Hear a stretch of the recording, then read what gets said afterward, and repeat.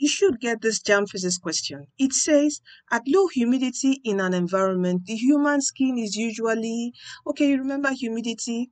Okay, humidity is just the amount of water vapor, okay, in the atmosphere, okay, water vapor in the atmosphere, in the air around you. That's what humidity is, okay. So at low humidity is just like in Hamatan, okay, Hamatan where the air is dry. Now at low humidity, it means that there's low water vapor, very little amount of water vapor in the air. So everywhere will be dry, your throat will be dry, even your skin will be so dry, okay, and rough. So the right answer here is A. And let me tell you, at high humidity, when there's a lot of water vapor in the air and maybe it is quite very hot, all right? So when there's a lot of water vapor in the air and it is also hot, there's nothing to evaporate. How will the sweat on your skin be evaporated? It will be so, damp.